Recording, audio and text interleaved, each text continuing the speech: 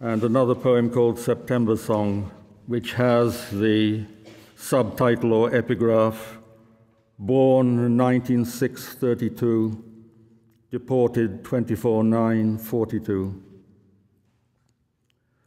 Undesirable you may have been, untouchable you were not forgotten or passed over at the proper time. As estimated, you died.